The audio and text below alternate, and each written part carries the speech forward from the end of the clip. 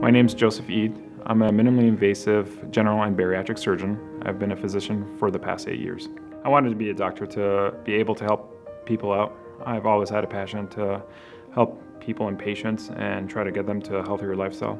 I graduated from medical school in 2012 from the University of Cumberland, Faculty of Medicine. I then matched into a surgical internship at the Mayo Clinic in Rochester, Minnesota.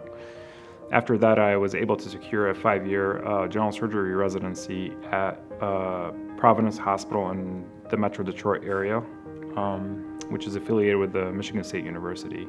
At the end of my training, I wanted to pursue a fellowship, so I was able to secure a position at the University of Nebraska Medical Center for a fellowship in minimally invasive advanced gastrointestinal surgery. During my general surgery training, I realized a lot of the procedures that we did were done through open traditional incisions, and the patients were just taking a long time to recover after surgery. And a lot of the newer, younger surgeons who joined our faculty brought in the minimally invasive approach to these operations. And then we realized that a lot of the patients were getting out of the hospital within a day or two. They're recovering from otherwise major operations. So I decided, well, I kind of wanted to do that too.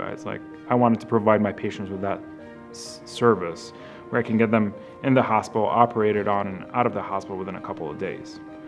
And that's why I applied for a minimally invasive fellowship. I was also interested in bariatric surgery as well. We had, in the Metro Detroit area, morbid obesity is a chronic condition. And I saw a lot of my mentors perform weight loss surgery for these patients, and a lot of them did very, very well. They had resolution of their medical comorbidities, and they had significant weight loss.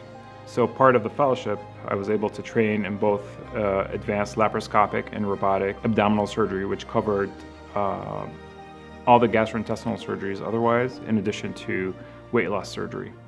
My approach to patient care is to operate on patients, take care of their problems, take care of them in the hospital afterwards, then send them home to their loved ones as soon as possible, while trying to minimize all the complications and problems from their surgeries.